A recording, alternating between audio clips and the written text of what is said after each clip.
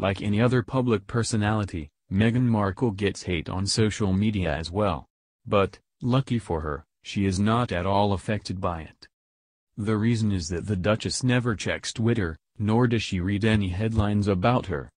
If you keep up with the royal family at all, you know that Meghan, who is currently pregnant with Prince Harry's first baby, has been the target of racism, rumors that she is difficult at the palace, and also that she is in a massive feud with sister-in-law, Kate Middleton.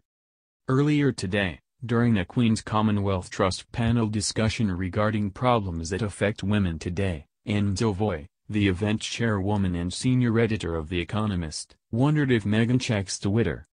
"No, sorry no. For me that's my personal preference," the expecting Duchess replied. She then explained that she just doesn't check any stories about her in the press either. "I do not read anything.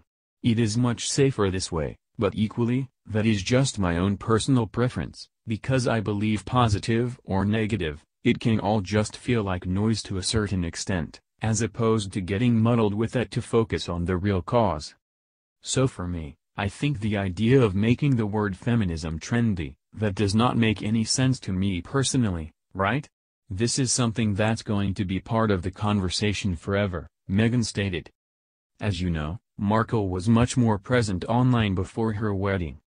Before marrying Prince Harry, Meghan had an Instagram account, as well as Twitter and Facebook, but also a travel, fashion and beauty blog named The Tig.